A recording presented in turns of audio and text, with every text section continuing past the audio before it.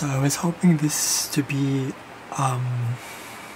like a short, but it's not going to be, because I wanted to share something like an insight just came to me, and because some people have been asking me about how can I find my partner, how can I find this, how can I find this, and all that stuff. And it goes back to being, because what that means is more than just sitting there and just, you know, it's everything. It's all in one sort of little thing. If you've ever felt this sort of inspiration to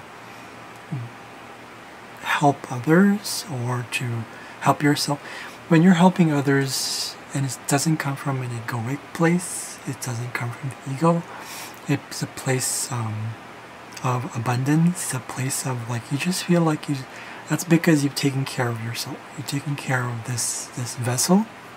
And yeah, this is what they've been saying in not just Christianity. They've been saying this, like, you know, this is the temple. When you have the temple, it means that you take care of it. There's a reason why we chose to go into this third dimension and to really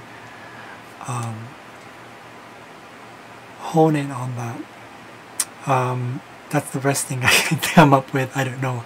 It's really when your body knows what to do, it knows what to do.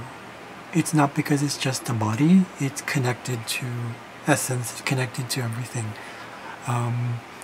When the ego doesn't want to listen. The ego wants to preserve itself, it wants to know everything, it wants to even manifest in its own way, it wants to create in its own way, it wants to find love in its own way, it wants to survive in its own way, it wants to give in its own way, it wants to receive in its own way.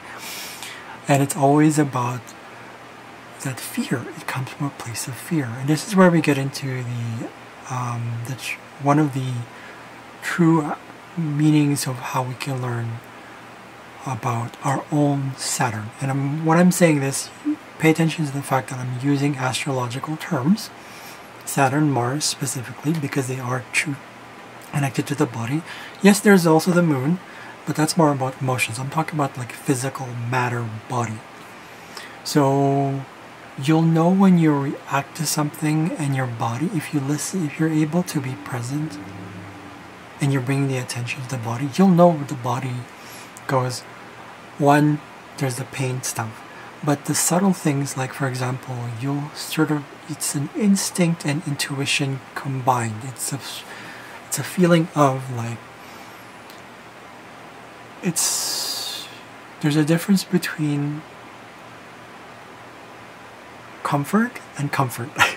Comfort to the point where it's like, it's enough comfort. And when I say enough comfort, I mean,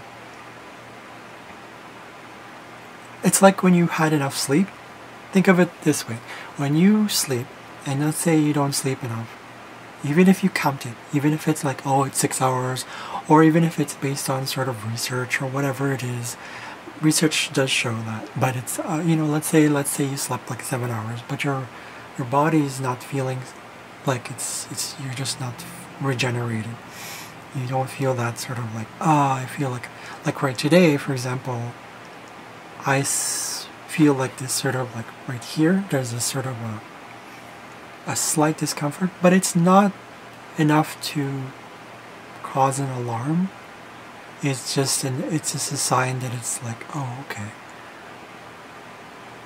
You'll know when to listen when you allow yourself to listen.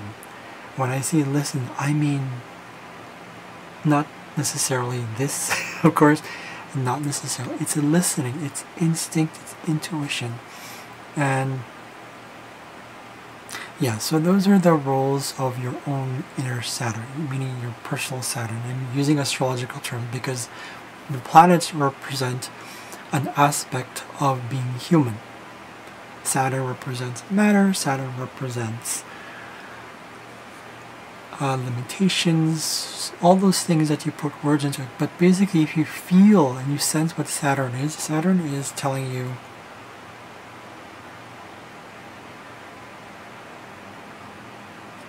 that's Saturn. If you can read it, that's Saturn, right? Mars is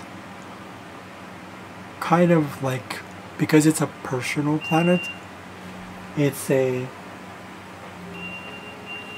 construction going on here.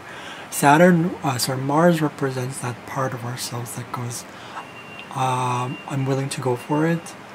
But like anything, just like Saturn, you have your inner Saturn, your personal Saturn. It's a fear. When you start to feel afraid of something, it means that something is telling you to hold on to something, or to not really hold on to stop something. It's kind of like right now, like for example, when I take cold showers, I enjoy it, but I also listen, and it's like, oh, okay, now it's a little too cold. Right? That's when you know. That's Saturn right there. The Mars was going, oh, let's go for it. I feel invigorated. I feel there's this, I can do it. I feel this sort of energy, this push. Okay. But when it's too much, you'll know. It actually, for me, it manifests through like when I get a headache.